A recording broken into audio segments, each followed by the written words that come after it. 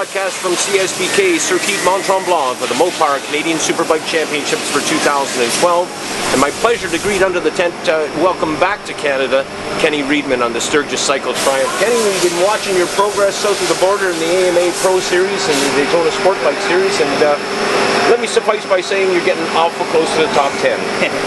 Yeah, we've been working really hard, you know, just working a lot with our setup and our bike and just gaining more experience riding those tracks with those riders, and we're getting really close to a top 10, and coming into the next AMA round will be New Jersey. I really like that track. I've had good finishes there last year, and so top 10 is definitely the goal, and it would, I think it's very doable, and it would be awesome. Well, here you are back in Canada at the Mont Canadian Superbike Championships. Your first ride in Canada. My goodness, you're like a foreigner coming back home again. Yeah, haven't done much Canadian stuff at the beginning of this year, just conflicting races with the AMA schedule, but didn't have any AMA races this weekend. Thought we'd come out and play with the Canadians, and you know, having a great time up here. What are your expectations at this racetrack? And you've already been out on it once or twice, perhaps, and your thoughts? Well, it's looking like it's going to be wet all weekend, and learning the track in the wet, I've never been here before, is slightly more difficult, but you know, I think the goal is to win. I really want to win this race, and if that doesn't happen, that's okay. It's a rough weekend already, just with rain and getting used to the Pirelli tires again, but Jody Christie and Raphael Archambault, they're both going really good, and should be a fun race. I wish there was a few more bikes out on the grid there, but you know, we're just going to ride and hope for a win. Well, you mentioned riding on new racetracks. Of course, this has been the story of your life for the last couple of years. And every time you go down to a track in the States, it's all brand new to you, and you're racing against kids that have probably had a few trips around.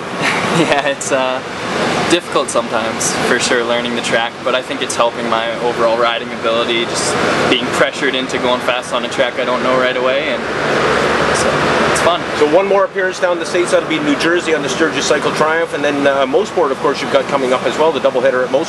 You must be looking forward to that one. Mont I'm looking forward to. I really like that track, and then after New Jersey, we're actually also doing Homestead, Miami, and New Orleans. Oh, splendid! So that has been added to your schedule. I thought it was all over in New Jersey. That's good news. We're finishing out the AMA season. You know, we've gained even more support from Triumph, and picked up a teammate, Jason DeSalvo. So we're gonna give her a go. I didn't want to say anything, but there is some really great breaking news coming out. All I would suggest is Canadian race fans, just keep your ears and eyes open, because Triumph, I think, is going to be a little better known in Canada next year, perhaps, and certainly in the United States of America as well than they are now. Kenny, I wanted to touch on the fact, and I have this from a good source, that this motorcycle has proven to be one of the, if not the fastest motorcycle in speed traps in AMA Pro Racing. Yeah, it's you know, Scott Miller's doing our engine work, and every AMA race we've been to, we've set the fastest speed trap in at least one session, and it's a great motor, very reliable, and Scott has figured out a way to get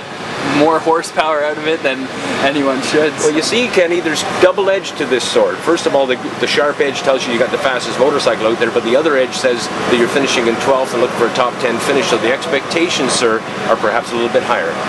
Yeah, definitely. I'm on a motorcycle that's definitely capable of winning, and it's just up to me to get it there, and slowly but surely we'll make it up to the front. This team doesn't put a lot of pressure on you that way, though. No, the team doesn't put any pressure on me at all. It's very calm. We're always having fun. We're racing motorcycles because we do it because we love it, because it's so much fun. And but you know, realistically, we can win on this motorcycle, so that's where we want to be. That's what you want to do. Good stuff. Ken, thanks for taking the time to talk to us, and most of all, get out there and have some fun. Let's see a smile like that on your face when you come back in off the racetrack, okay? Awesome. Kenny Riedmann on the Sturgis Cycle Triumph, the 675, the only 3-cylinder motorcycle in the K&N Sport Bike National Championship Final.